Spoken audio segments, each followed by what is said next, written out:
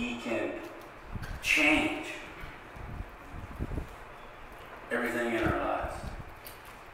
If we just shout out his name, he can move mountains for us.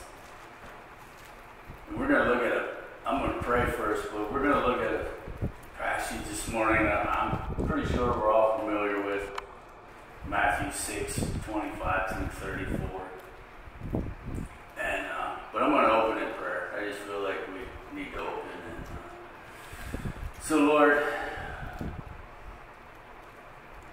we just pause before you this morning. After praising your name,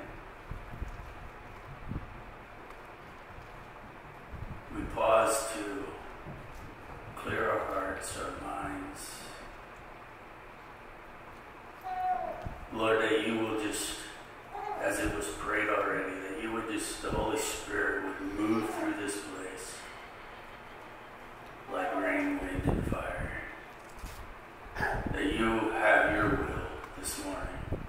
Lord, that the words I speak are not of me, but it's through the Spirit.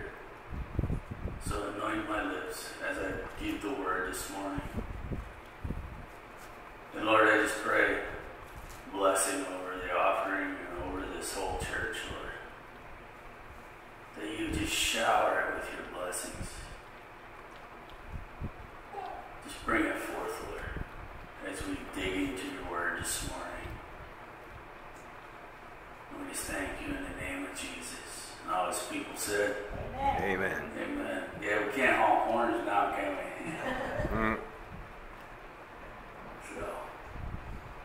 So it's a simple phrase this morning. And if you're familiar with the passage that we're going to walk through this morning, the main theme of it is mentioned 3 times. Do not worry. And I think it's no matter where we're at in life, we have a tendency to worry.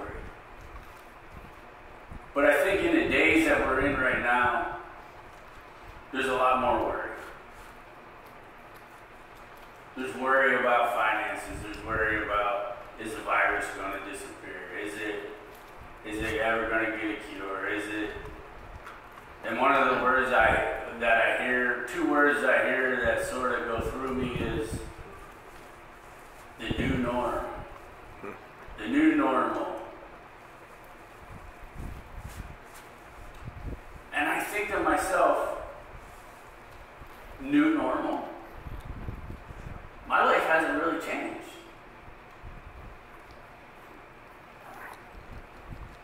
What's new normal? Because I feel that if we're truly invested in Christ, and our lives are fully committed, and we have faith that in one touch, one word,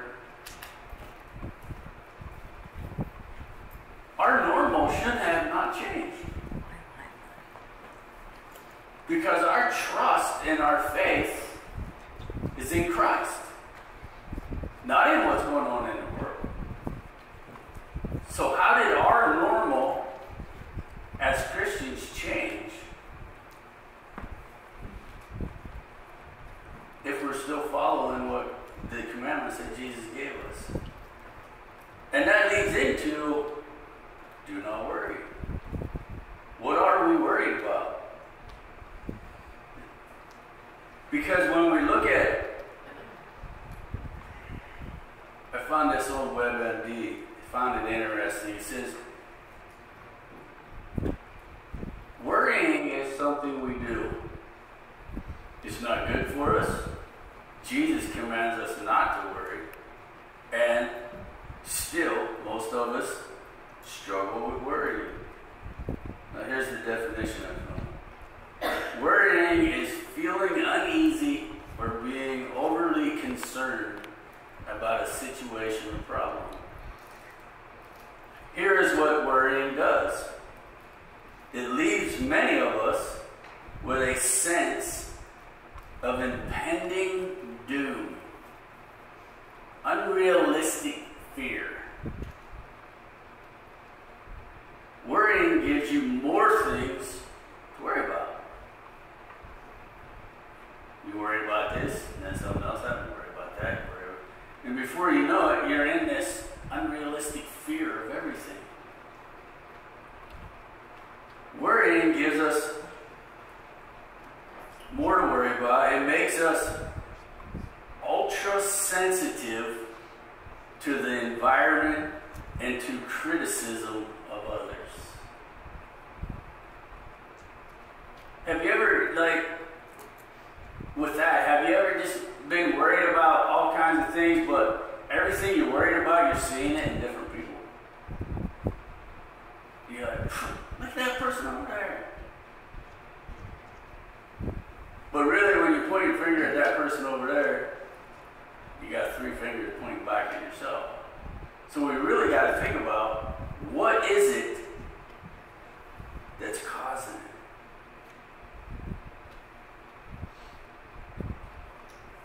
A large percentage of illnesses are related to worry, anxiety, and stress.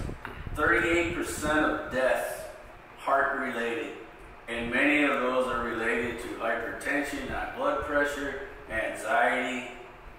Worrying has been linked to cancer, lung ailment, accidents, cirrhosis, gastrointestinal illnesses, and suicide.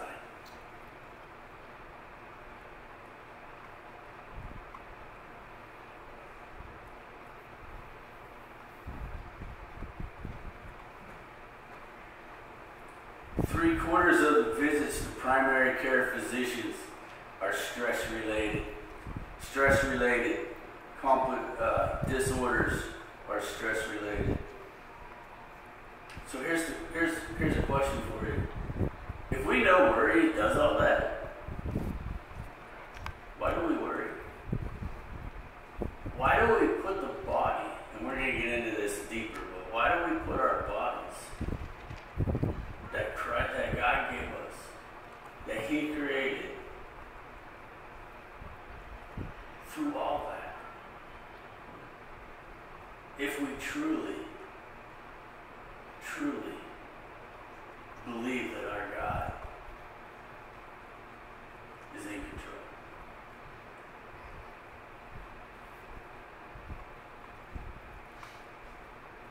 See, Matthew 27:6. Chapter 6, verse 27 asks the rhetorical question, can one of you worry? Yeah. Can any one of you, by worrying, add a single hour to your life? That question is twofold. Worrying can't add to your life. But worrying will subtract from your life. With the stats that we just looked at, worrying will subtract from your life. It'll take both your health and your joy. Therefore, there's no there's really, if we really look at it, let's get real here. There's no shortage of things to worry about. Like I said, is the coronavirus going to go away? Is it getting worse? Will they ever come up with a vaccine? Will it work? Will the economy come back to life? Will the recession last? Now we're seeing violence, we're seeing riots, we're seeing protests, we're seeing racism of all races, not just black and white, but all races. There's a ton of stuff out there that's going on in our world today that we could sit around and wonder and worry. But that's not to mention all the personal stuff, health issues, relationship issues, financial hardships, marital relationships, regrets, unforgiveness. But Jesus tells us simply, do not worry. Matthew 6:25 says, "Therefore I say to you, do not worry about your life, what you will eat or what you will drink, nor about your body, what you will put on. Is not life more than food and body more than clothing?" We all need to hear the message. Stop worrying. We all have needs. God knows our needs. Do we believe that today?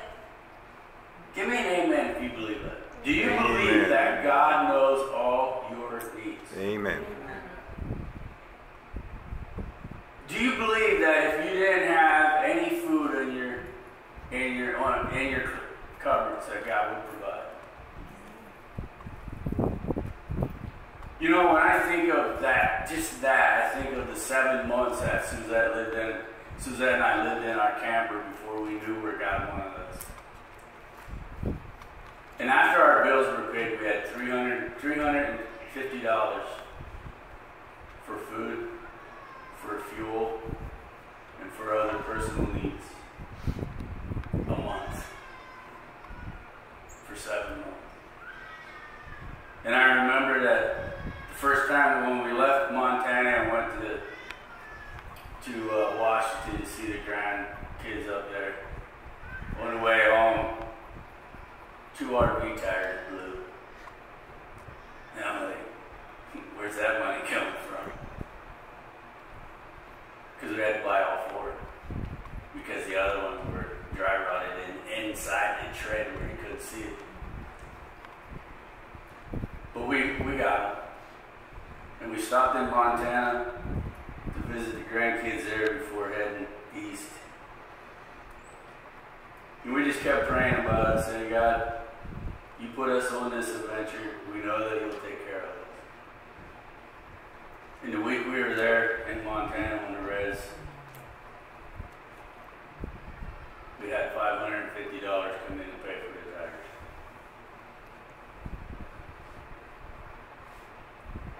We could have worried about it,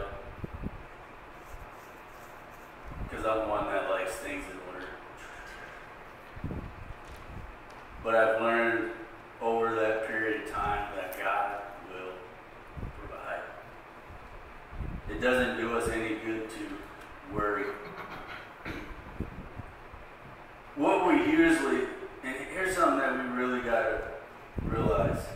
What we really freak out about, what we really worry about, isn't our needs. It's more our wants.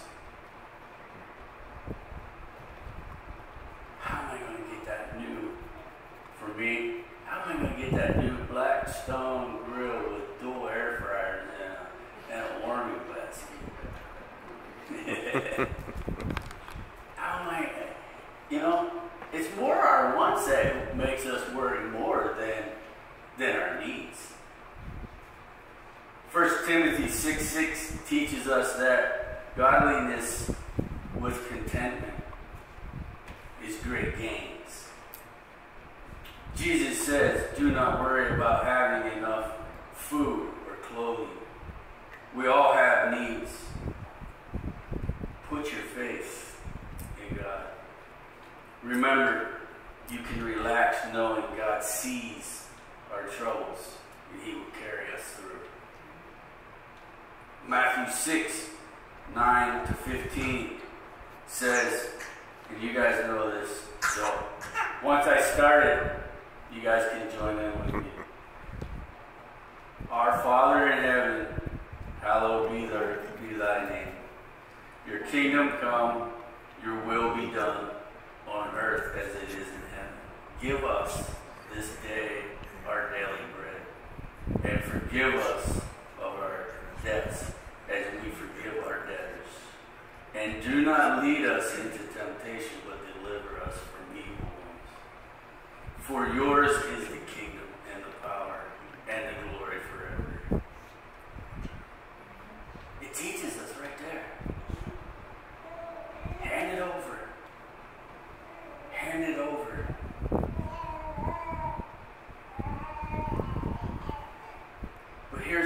here's how our culture has taught us. We want now what we need tomorrow. We want now what we need next week. That's not how God's kingdom works. He gives us what we need now, today, so that we can rely on Him tomorrow, and the next day, and the next day. But that is not how God works. God provides on time, and even, I'm sure all of us have experienced this, sometimes even in the nick of time. It's like, is it going to happen, God? And then all of a sudden, bam, it's there. We got to live out these words. God, whatever you do, your provisions is perfect. I trust you to do what is right. Can we live by that? Do we all live by that? Do we really fully trust that God will provide what we need every day? And do we really trust that He will give us what is right for us? Or is it more about we have this little bit of faith, we have this little bit of trust, but I know best because it's my life. I know best because I live where I live and I know my problems and I know what I need.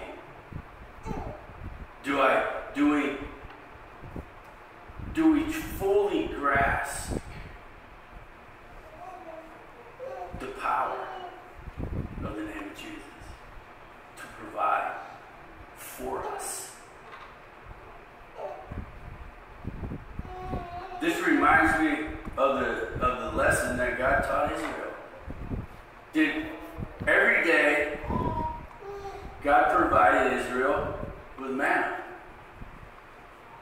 Did He say to Israel, gather up all the food you can, because I don't know when I'm going to come back?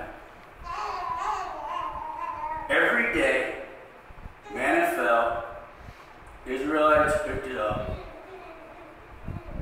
they ate what they needed for that day. The next day, manna fell, they had what they needed for that day.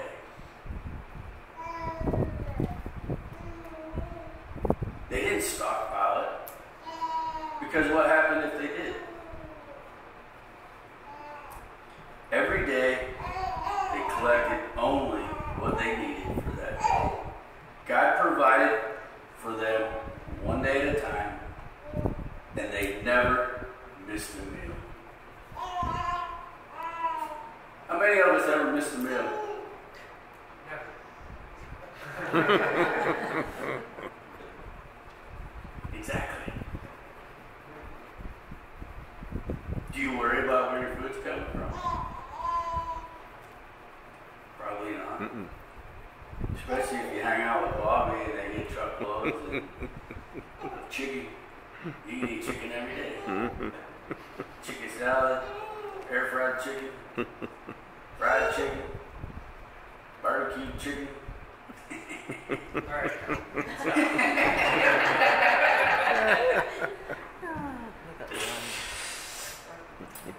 Here's the thing that we need to remember. The cross of Jesus reminds us of God's provision. What we need most is not physical. Look around the world.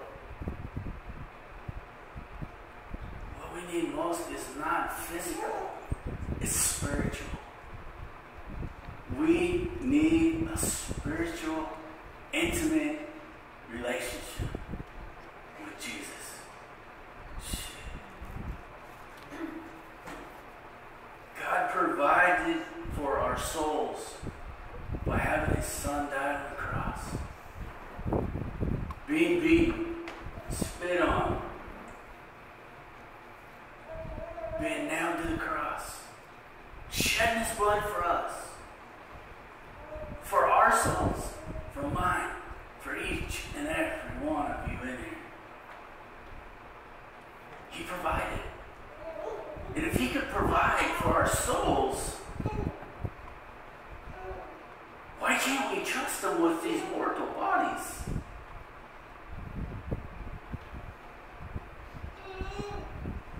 Why can't we just trust him to know that we will have something to drink?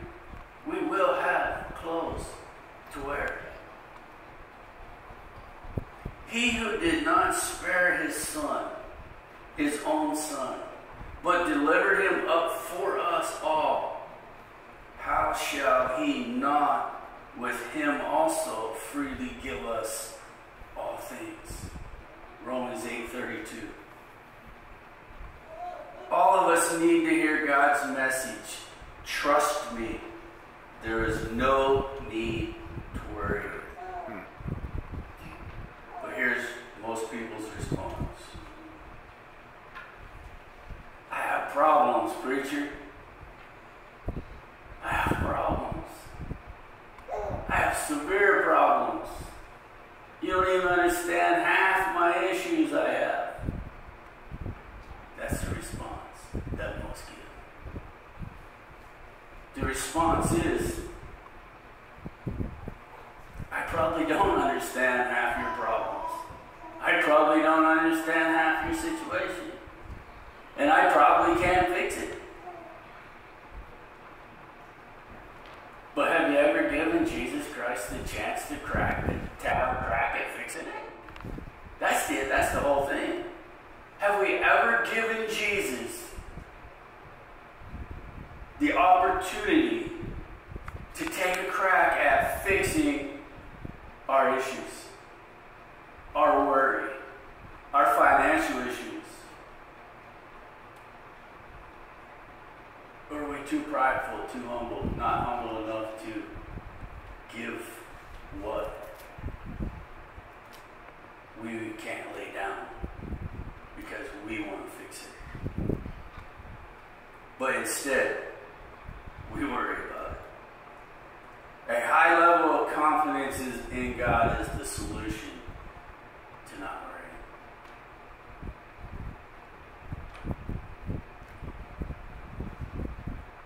Worry happens, we lose our trust in God's goodness.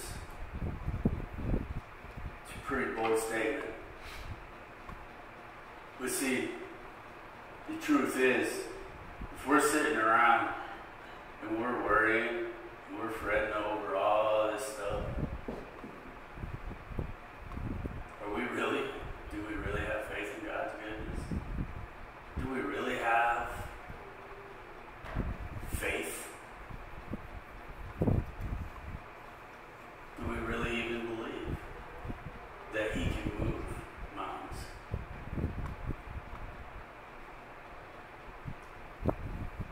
Trust the Lord with all your heart. Lean not on your own understanding. In all your ways, acknowledge him, and he will make your path straight. Proverbs 3:5-6. Worry happens, we lose our trust in God, God's goodness. Take your worry, take your anxiety, take everything, and lay it at the foot of the cross. Just lay it down at the foot of the cross. Lay it down. That's all we got to do. Easier said than done. But God is good.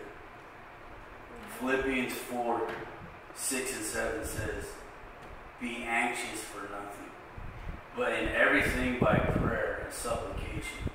With thanksgiving, let your request be made known to God. And the peace of God, which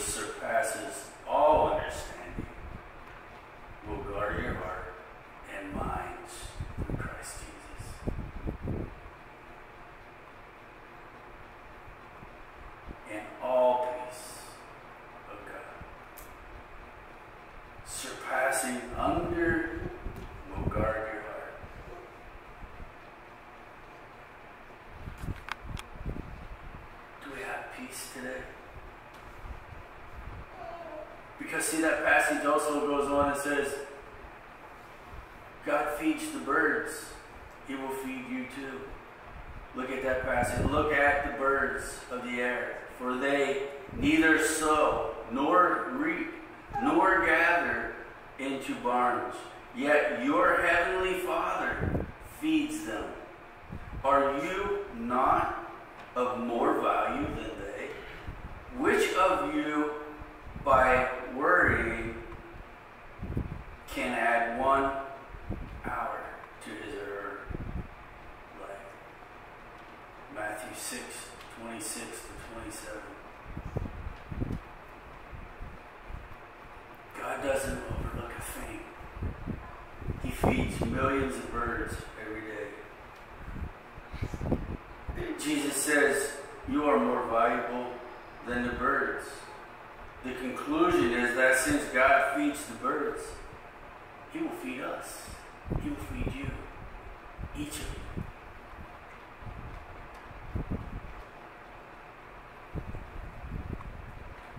Because see, we can't miss this. We don't want to miss God's love for each one of us. Because he died for us.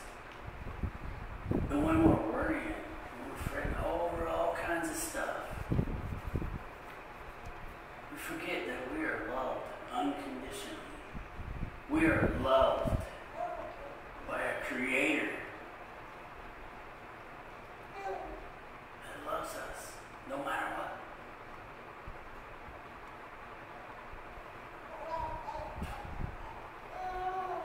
Looking to Jesus, the founder, the perfecter of faith, who for the joy that was set before him endured the cross, despising the shame, and is seated at the right hand of the throne of God. Hebrews 12:2.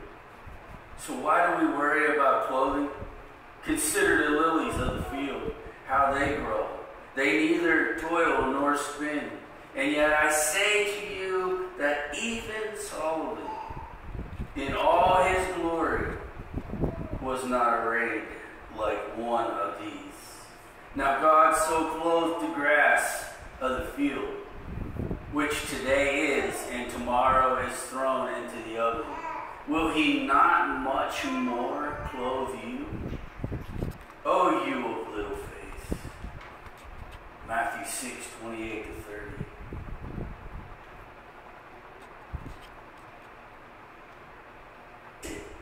He can't handle your clothes and your lunch. He created it. He's the master of it all. The danger is not that God will forget about our needs, but that we will forget about our need for God. How many of you can relate if you got a million things going on in your head? You usually forget something, right? Unless you have it written down on a checklist.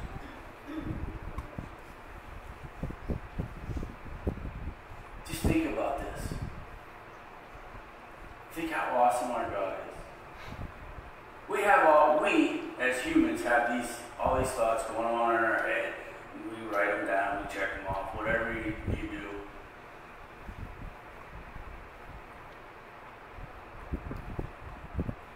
Everybody in here, God knows every one of your needs right now. Imagine all the things that are going on in heaven. Taking care of millions and millions and millions of his creation, his people, his children. See, I think sometimes because we forget things, if we don't write them down. And I think sometimes that because of our humanness of forgetting and worrying, that we think God will forget about us. I think we think that God will forget about us because he has all these other people to take care of. Why is he going to see Suzette's needs for today?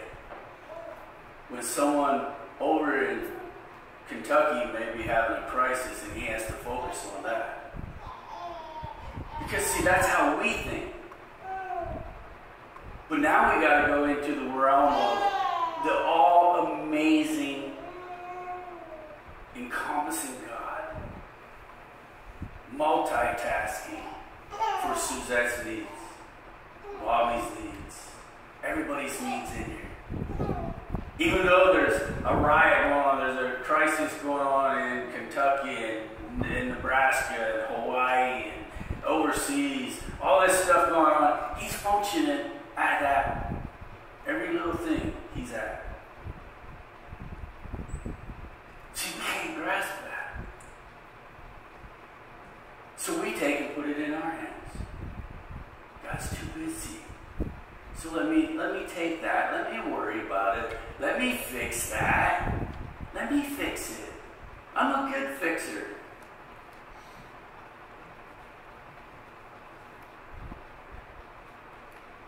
But God already has it taken care of. But yet, we're sitting around worrying about it.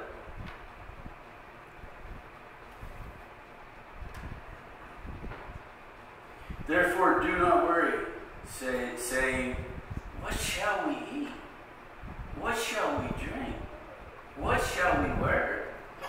For after all these things, the Gentiles will worry. And if you're familiar with this, right above this passage, don't worry, and he talks about materialism, about being hypocrites, about worshiping money over him, over God. And he's saying here, why are you worried about what to drink, what you're going to wear? For all these things the Gentiles seek. For your heavenly Father knows the needs of all these things. But then here he puts it in perspective. Verse 33. But seek the kingdom of God and his righteousness, and all these things shall be added. He didn't say give it, he said add it.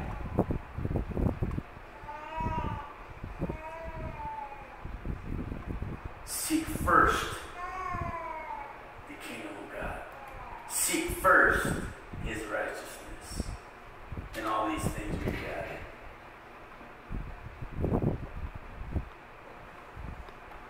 But seek first the kingdom of God. Again, the text says, do not worry. That is what the pagans do, and you are not a pagan. We are children of God. We're not pagans. In Scripture, that's what the pagans did. They worried, worried, worried, worried. What are we going to do? Where are we going to go? Where are we going to get this? You are a child of God, and God has promised to provide for you. It is amazing how we can focus on things that don't matter and neglect the most important things in life. We need to learn to choose our battles. Leonard Rahab said this: many of us are hunting mice while the lions are devouring the land. We're hunting that little mice. You ever have a mouse in the fall that comes in your house and I just want that little thing out. And as soon as I see them, she jumps up on the table. But today, in this world, this time, we are so focused on catching that little mouse that the lion is destroying everything. The lion is devouring it.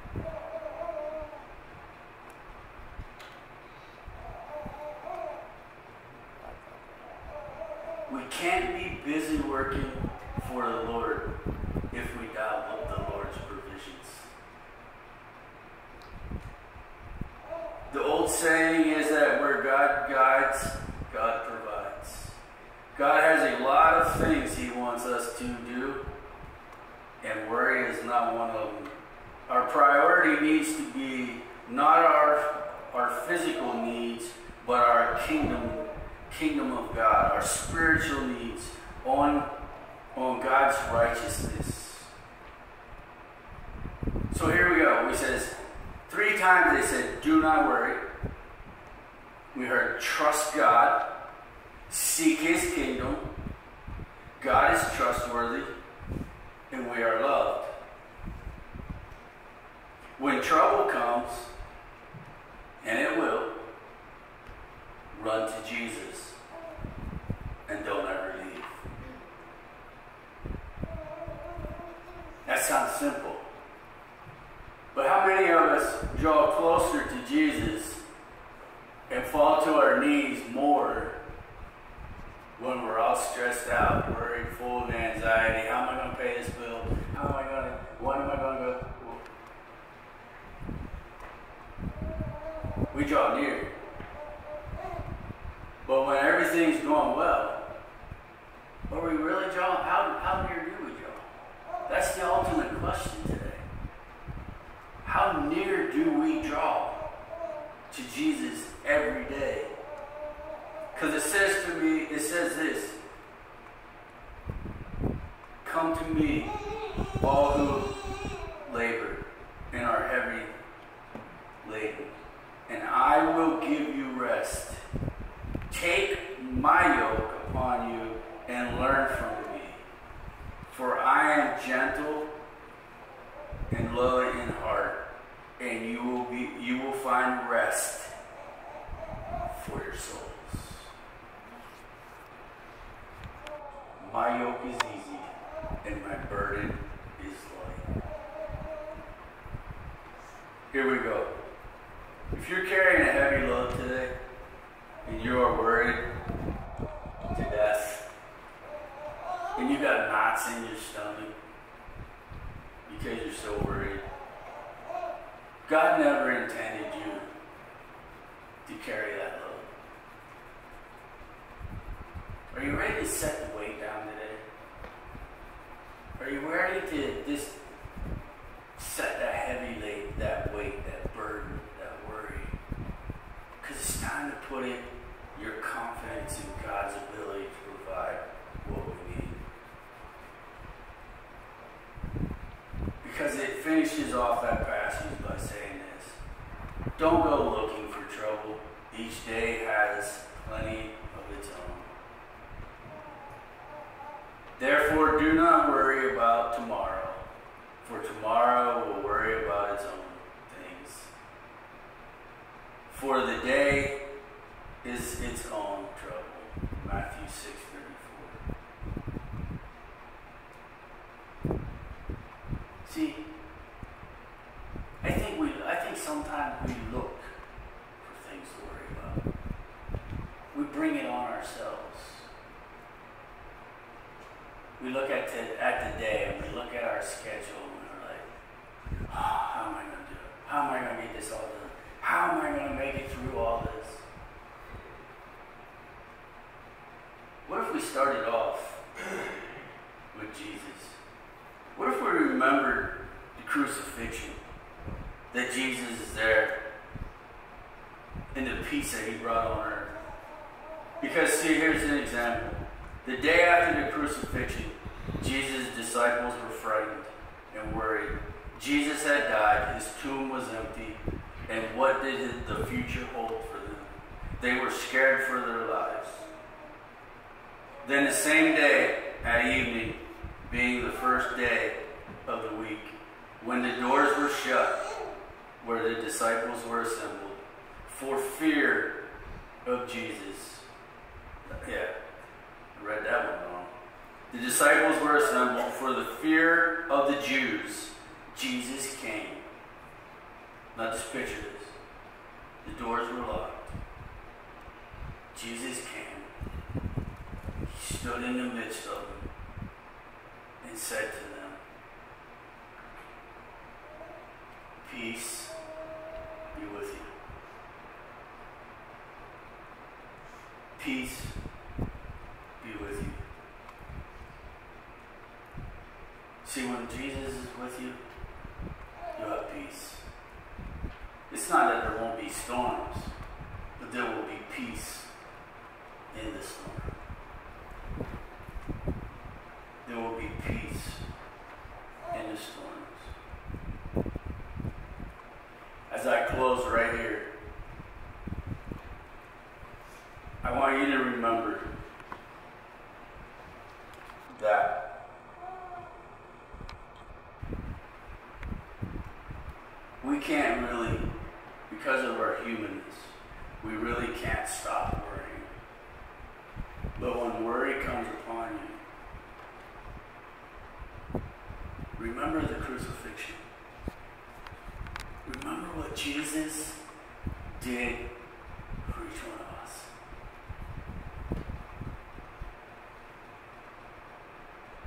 Put your trust in Him.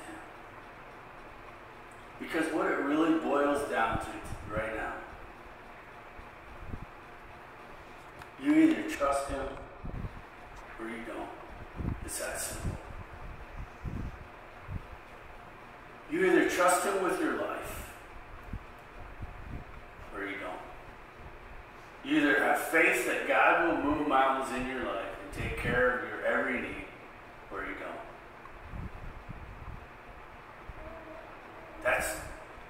For me, that's that simple. I either trust Him or I don't. If I'm not trusting, if I'm worrying and I'm not trusting God with my life, with where He placed me, then I'm lacking faith. And I know there's people in here today that's worried about how they're going to pay their bills. Because of the whole COVID thing, jobs were taken, places were shut down. Things are starting to open back up, but the bills for the last couple of months maybe weren't paid. How am I ever going to catch up? How am I ever going to take care of the needs that I left go? Because I just feel this morning that there's people here really struggling with this. They're not sleeping at night.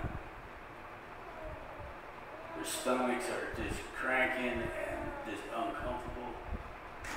You're getting headaches, your neck's tight, your shoulders are tight. All because of stress, anxiety. So as I close, here's my challenge. We can fit, there's a lot of people up here.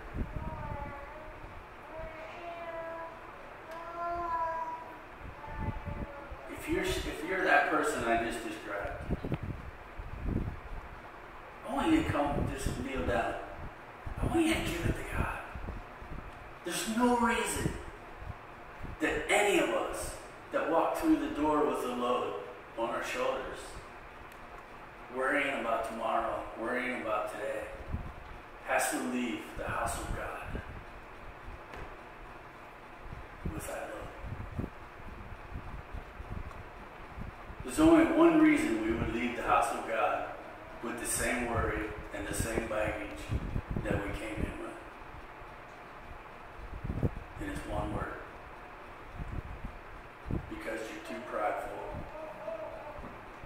to kneel and give it to God.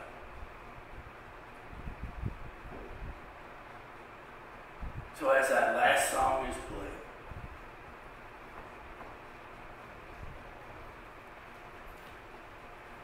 be brave. Be confident.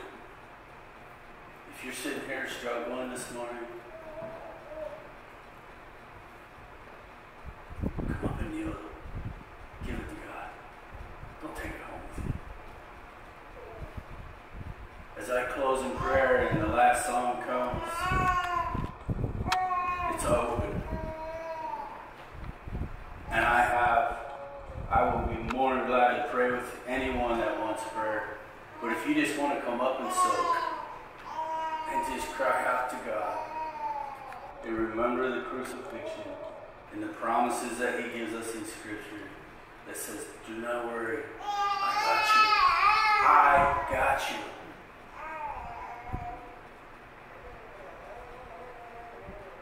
Leave it here this morning. Leave it at the altar this morning. Lord, we just love you.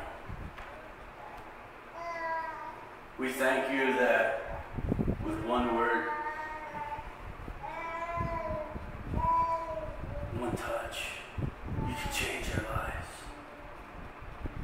We thank you that your word is direct and that you touch the issues that are going on in the world today, that you have the answers. So Lord, I just pray right now that as your word was spoken, the seeds were planted. Lord, it's up to you to bring the harvest. So Lord, touch the hearts. Lord, may no one leave here today with worry, with a burden. That they will leave here set free with the peace that only you can give us. So Lord, move on your children this morning. Move on your children this morning, God. Holy Spirit, come. Come on.